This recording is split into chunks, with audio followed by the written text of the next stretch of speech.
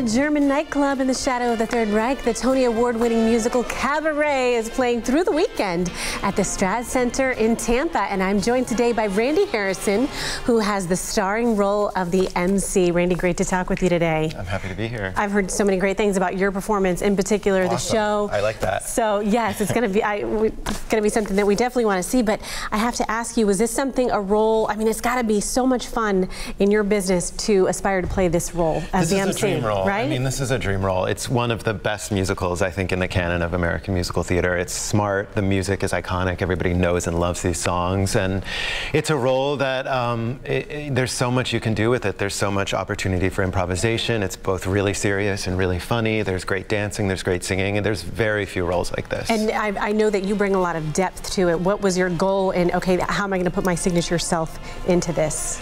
It's hard not to. I mean, it's a role that sort of opens itself up to the performer. The more that you can bring of yourself, the better. And there's a lot of depth because there's a lot of depth to the story. I mean, it's very smart, it's very funny, but it also takes place during, you know, when Hitler's coming to power, and it's sort of about how the political situation affects all these people. So it's hard not to bring a sense of depth to it. I'm sure. Yeah. And of course, this is something too where I understand this production is more edgy. Is that a good way to describe it? Yeah, it's very edgy. I mean, it takes place during a very desperate time period in Germany. There was a lot of poverty, there was a lot of experimentation with sexuality and challenging gender roles and sort of dirty, gritty satire politically, socially. So I feel like they really went back to the source material and went back to what the Weimar era cabaret was like in the 30s in Berlin and mined it for all it's worth. Yeah. So it has the depth, but it also has so much fun. It's really in terms fun. of the musical numbers and the dance numbers. They're amazing. Do you have a favorite?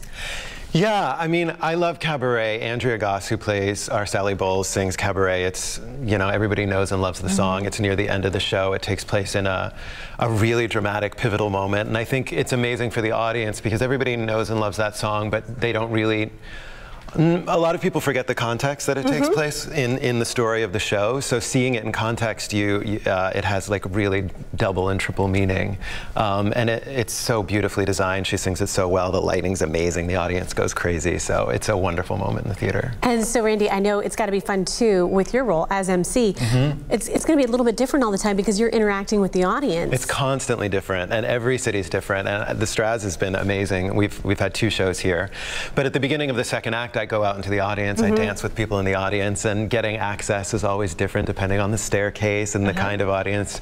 So I end up crawling out into the audience, and every city kind of has a different vibe. I bet. So it's not just getting used to the logistics of the theater, but it truly is, okay, feeding off what kind of attitudes do the people that I'm performing in front of have. Absolutely. And Tampa has been fun. People are game. They make a lot of noise, which we love for the show. I mean, I'm constantly interacting with the audience. We want them to cheer. We want them to comment on the action. So Tampa's been game. They're so fun. It's been so fun to go out there and dance.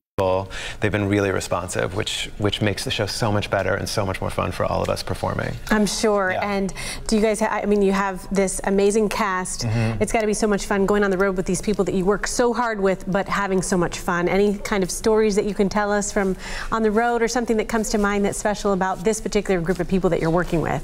This group's amazing. This group's amazing. I will say, you know, the weeks are so hard. We do 8 shows a week, and most of our sit-downs have been a week. Sometimes we've had 2 weeks or a month, but usually it's a week. So our one day off Monday, we travel. So I will say it's less interesting because it's our one day off. So we're all on the plane together, or on a bus together, and we just have our headphones on, and we're like zombies. That's what we all do nowadays, right? I know. It's Mondays.